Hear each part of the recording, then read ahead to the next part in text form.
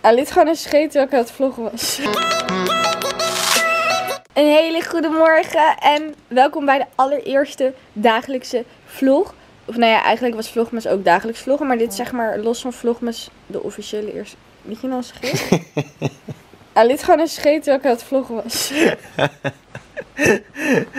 Yep. Dit is gaande, zolang je maar niet wappert met de dekens vind ik... Nee, niet doen! Ransbak! Wacht maar, als ik straks een scheet moet laten. You will regret this. Nou, zo gaat het dus meestal in de ochtend hier. En we zitten in ons blanket fort. Maar de lichtjes hebben we wel weer een beetje uitgedaan. Maar ik vind het nog steeds heel cool. Maar we gaan het waarschijnlijk wel weer vandaag afbreken. We gaan de tent afbreken vandaag. Yep. En ik ga vandaag naar mijn mami. Want vandaag, als je dit ziet, is het 1 januari. Voor jullie is het 8 januari. Maar ik loop dus een week achter, als dat nog niet duidelijk was. En ik ga dus voor 1 januari naar mama. Ja. En dan ga ik haar zelfgemaakte oliebollen eten. En daar heb ik heel veel zin in. Dus, en dan ga ik deze aap achterlaten. Die gaat naar zijn eigen ouders. Ja, maar zaterdag morgenavond of overmorgenochtend kom je alweer naar mij toe. Ja. Maar daar zijn we nog niet. Nee. Dus in ieder geval laten we zien wat het vandaag brengt. En ik ben heel erg benieuwd. Dus kijk lekker mee. En tot zo! Inmiddels zijn we alweer druk bezig met opruimen. De hele tent is weg. En we hebben de kerstboom heb ik net leeg gehaald met Jeff.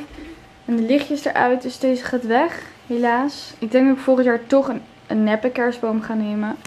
Misschien, want ik vind een echte kerstboom wel mooier en zo. En ik vind ook wel iets hebben en dat je de geur ruikt en zo. Maar ik vind het toch eigenlijk wel zonde dat het dan een jaar groeit. En dat je hem eigenlijk na een paar dagen alweer weg doet. En ik vind het ergens ook wel moeilijk om hem weg te doen of zo. Omdat ik dan denk van ja, het is toch een echte. Maar als je dit alleen al ziet, kijk hoeveel er uitgevallen is bij het uithalen van de spullen. Dat is echt niet normaal. Dus ja.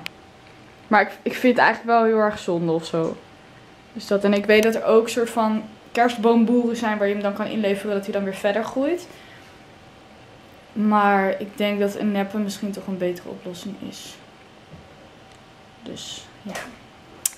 Dus in ieder geval heel erg bedankt dat je ons een fijne kerst hebt gegeven. Nou, we hebben hier echt heel erg gehaast. Maar ik heb mijn koffer ingepakt. Die zit hieronder. Ik kan niet eens normaal zitten. Een tas en een hele spak met spullen. En een stokbrood. En guacamole ook nog. Want die was nog niet op. En Jeffy gaat naar zijn ouders. En ik dus naar mijn ouders. Maar we moeten allebei langs Utrecht. Dus dat is wel gezellig. Kunnen we in ieder geval een klein stukje samen reizen. En ja, let's go. Nou, ik ben echt... Ja, is goed. Nou, ik ben net aangekomen bij mami. En ik heb dus stokbrood en guacamole meegenomen. Dus we gaan zo lekker eten. Ja. En wel meer hoor, dan stokbrood en guacamole. Ja, maar ik heb niet meer genomen mee. Oh ja, we gaan lasagne eten, toch? Ja.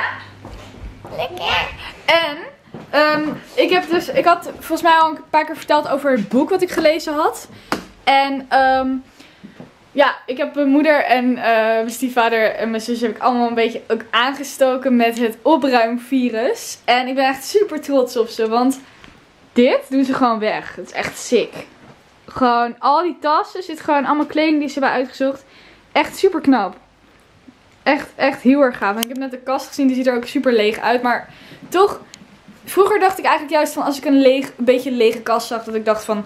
Jeetje, wat leeg. Maar nu, het geeft ook wel een soort gevoel van rust of zo. Dat niet in elk hoekje iets ligt per se. En daar kun je ook bijvoorbeeld weer andere dingen doen, zoals boeken of zo. Die kun je ook gewoon in een kledingkast doen. En ik bedoel, het is gewoon een kast. En dan kun je van alles bewaren. Dus dat, maar we gaan zo eten. En dat wil ik even laten zien, want dat vind ik echt super leuk. Dus goed bezig. Lekker stokbroodje met guacamole. Volgens mij heb ik de lasagne niet eens gefilmd eigenlijk. Maar... Nee, maar in ieder geval, we hebben nu appelflap. Zonder krenten. Of appelbol. Haha. Een heerlijke zelfgemaakte oliebol zonder krenten. Want krenten zijn vies. We hebben nog de film in het Nederlands, of ja, logisch in het Nederlands, Prinses op de Ert gezien. Het is best wel logisch dat hij in het Nederlands is. Zo'n beetje raar zoals het Engelse film was. En het heette Prinses op de Ert.